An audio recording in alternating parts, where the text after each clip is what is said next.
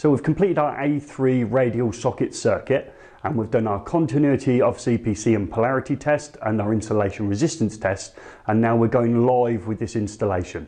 We're only working out of level 1 and level 2 with this job, so all I need us to do is a test that I call recheck polarity, which requires us to put in a plug-in voltage indicator and see if the appropriate lights on the front illuminate, as well as carrying out the functional test. So in other words, making sure the switches actually turn on and off the socket outlets, the RCCB will operate, as well as the appropriate circuit breaker for the circuit under test. So we're going to do recheck polarity and functional testing in this part of the video presentation. So our supply has been connected, and it's been connected to a TN earthing arrangement, in this case TNCS earthing arrangement, and we're going to use our plug-in voltage indicator at each of the socket outlets on our A3 radial socket circuit. The tester itself will never tell us if we've got a reverse polarity between the earth, in this case the CPC and circuit, and neutral. However, it will prove polarity of some of the other conductors, and it's expressed on the front of the actual plug-in voltage indicator what it is actually checking for. This is a recheck of polarity. We have completed our continuity of CPC and polarity test dead, and we're now going to recheck it using our plug-in voltage indicator, but bearing in mind that we know that it wouldn't pick up a reverse protective conductor and neutral. So I'm going to plug this voltage indicator into each socket in turn.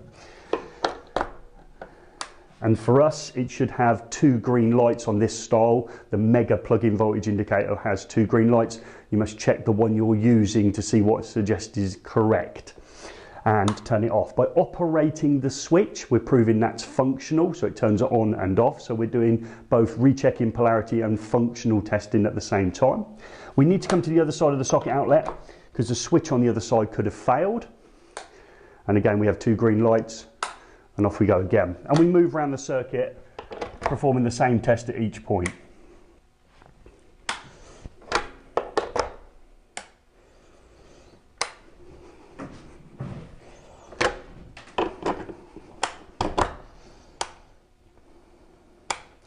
And we can see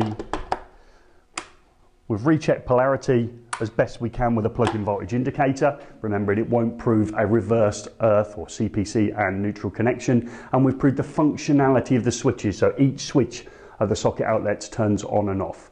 We now need to prove the functionality of the glorified switches within the consumer unit, the RCCB and the circuit breaker. So if we plug it back in again, in any socket on the circuit, and leave it on, go to the distribution board, and if I was to press the test button on the RCCB, in this case, the whole installation would go off. There is only one circuit and it does go off, so it's proved the mechanism of that is functional, and reset it. And we choose the appropriate circuit breaker in the distribution board. I know there is only one, it's a 20 amp type B circuit breaker, but if there was many circuit breakers in there, when I turn off the one I expected to be for the A3 radial socket circuit, I'd expect to see that circuit go off, and not suggesting the upstairs lights would go off. Therefore, we're proving it's on the right circuit. So we've proved that is also functional. It makes and breaks the circuit. So let's recap them. We've rechecked polarity to a certain degree using a plug-in voltage indicator. We've proved the switches operate at each socket outlet, as well as the glorified switches within the consumer unit as part of our functional testing.